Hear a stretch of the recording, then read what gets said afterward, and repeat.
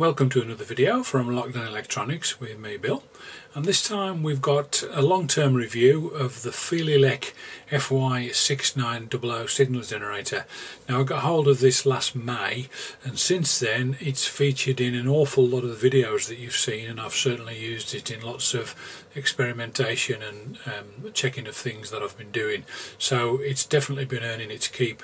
I got it from Banggood, and originally I ordered a slightly lower spec model of a different make, and I discovered after I'd ordered it that it wasn't going to be in stock for something like 6 weeks, so I went back to Banggood and I knew this one was in stock, so I decided to spend the extra and get it. So I'm glad I did, because I've been very pleased with it. And there's a couple of very good videos that are worth looking at. Well, I mean, there's quite a few videos about this signal generator, but certainly SDG Electronics' review is very good, as is his modifications that he's done to it too. But as I say, it's been a lot of use to me, and I'm very pleased with the purchase, so I'll have a closer look in a moment. But as you can see, it takes pride of place here on my workbench, Radio Shack, call it what you will. I've attached it permanently, well, not permanently, just got a couple of screws here to hold it in place because it's quite light and I don't want it sliding about when I'm disconnecting BNCs, etc. But she sits there and produces waves. I've just got a couple of them showing up here on the scope at the moment, and as well as having quite a few built-in waveforms, it's got, I think, something like 50 or 60 arbitrary waves that you can program as well with the software should you so desire. That's not something I've had any need for, so it's not something that I've made use of, but certainly that option does exist.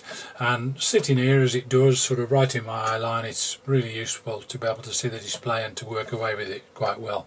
So let's have a look at the details of this little machine.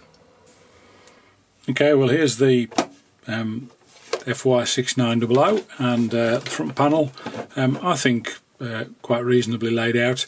It's got this foot which will swing round if you need it. I actually drilled a couple of holes there so I could mount it so it wouldn't slide about on the shelf that I keep it on. One thing to say about this is it's incredibly light. It really doesn't feel like there's very much in it, and of course there doesn't need to be very much in it these days. Gone are the days of big mains transformers and things. So you've got on-off switch. Now that on-off switch is a soft on-off switch, but if you do turn off with that switch, the settings are kept. On the rear, next to the power input, is a hard on-off switch, and if you switch off with that, when you switch back on, it actually comes back to its default setting, which is channel 1 at 10 kilohertz. So at least it starts up with a waveform, and actually I've discovered that's actually quite useful when you're just trying something out. At least you know there's a signal there. So yeah, we've got BNCs for channels 1 and 2, and we've got the counter BNC going in, various buttons, etc. These are soft keys which depend on what the menu's going to display. Once you've got the hang of how it's set out and you've spent a little bit of time with it, it's actually okay from a usability point of view. Could they have made it slightly more intuitive? Yes, they probably could, but it was cheap, and I do mean really cheap for what you get. I'm actually delighted with mine. There is a particularly good video on SDG Electronics. In fact, there's a couple actually. There's one where he reviews it and does a teardown, and there's another one where he replaces the power supply. He wasn't too happy about the way the earth is connected from the earth pin in the back to the outside of the BNCs.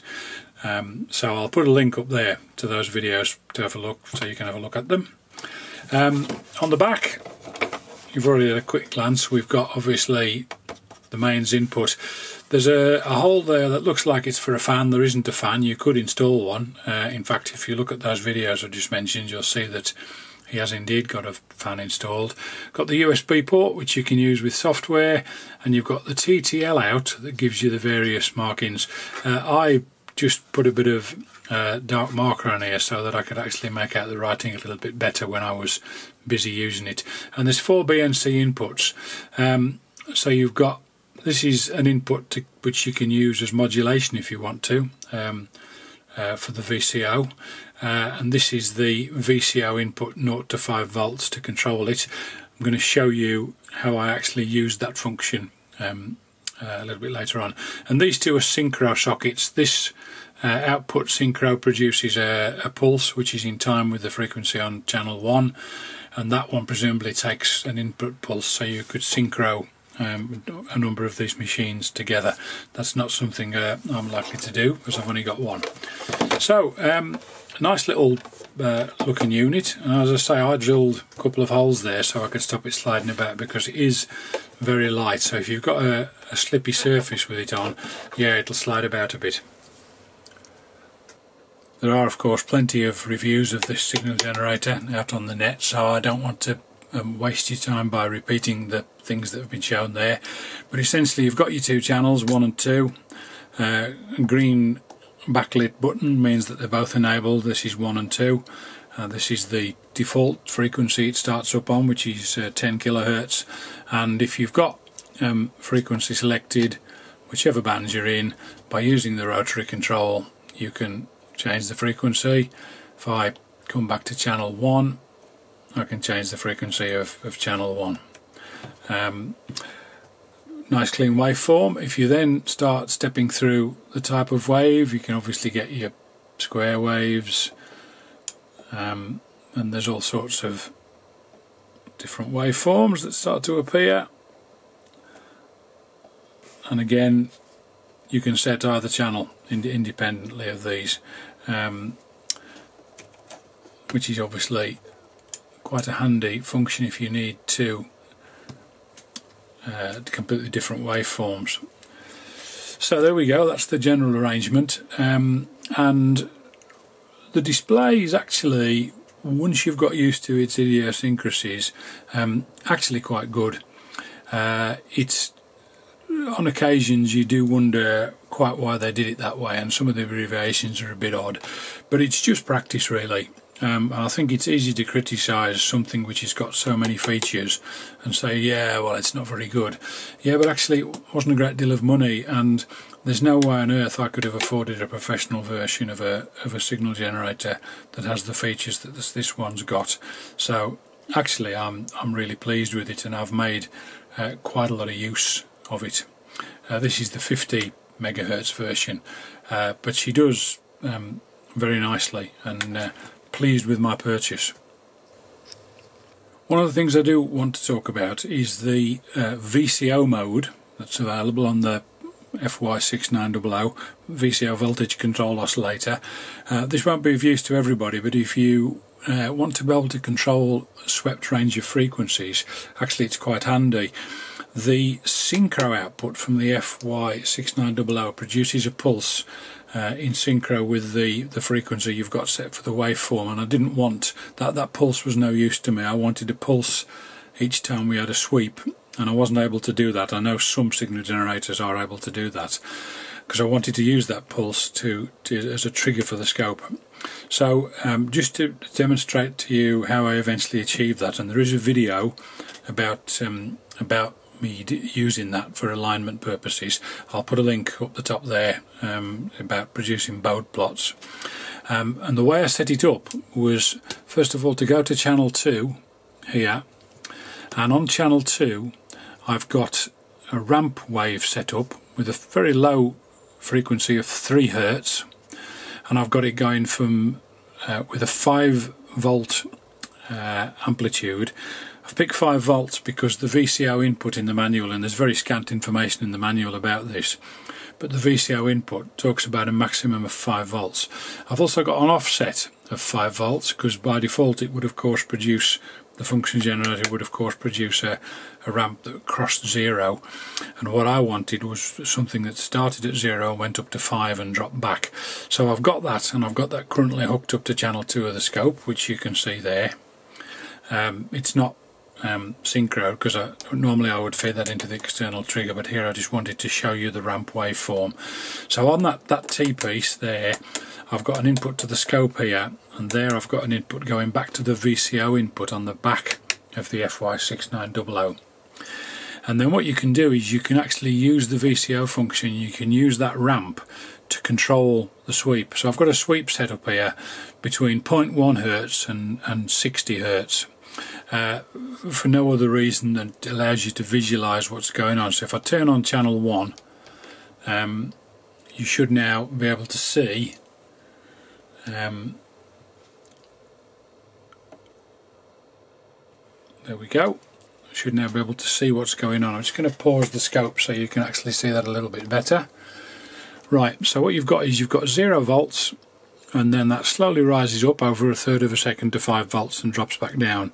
And as you can see, the sweep starts here, and this is low frequency increasing more rapidly, and you can obviously pick the range of the sweep to suit yourself. I just did this so you could visualize it. But what I've actually got there is the signal generator effectively controlling itself with channel 2, because it would seem by default that sweep output and VCO output both come out of channel 1, and channel 2 is completely independent of that. So that's quite a handy facility if you want to be able to use VCO. And the arrangement I had here was that I've just currently got it feeding into channel 2 so that you can see the ramp waveform I'm producing. But if I feed that into the external trigger and then instruct the scope to trigger off a falling edge, that waveform will effectively appear to have paused, and then you can see the display. And then of course you would, because you don't need to see channel 2, you could then make your channel 1 waveform a great deal bigger.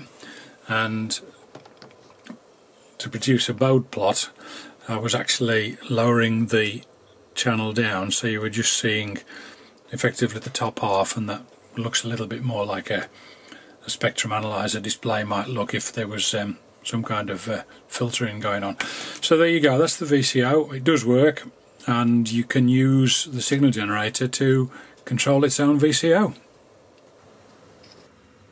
Okay, well that's almost it for another video. This time it's been quite a short and snappy one, a little bit of a long-term review. Hopefully you found it useful. I'm certainly pleased with the Signal Jenny. It's doing the biz, and it appears in lots of videos. I'll put a few links here to some of the videos that actually make use of it so you can see it in action. Cheap and cheerful, which is a phrase I often use. I'm actually delighted with it. I definitely do electronics on a budget, and I've really got no complaints with that. So if looks like something you'd use, then I'd encourage you to go for it. Don't think you'll be disappointed. Thanks very much for watching. If you've liked it, please click the thumbs up. If not, you can click the thumbs down. Either way, appreciate your time. Be great if you could subscribe, and we'll see you on the next one.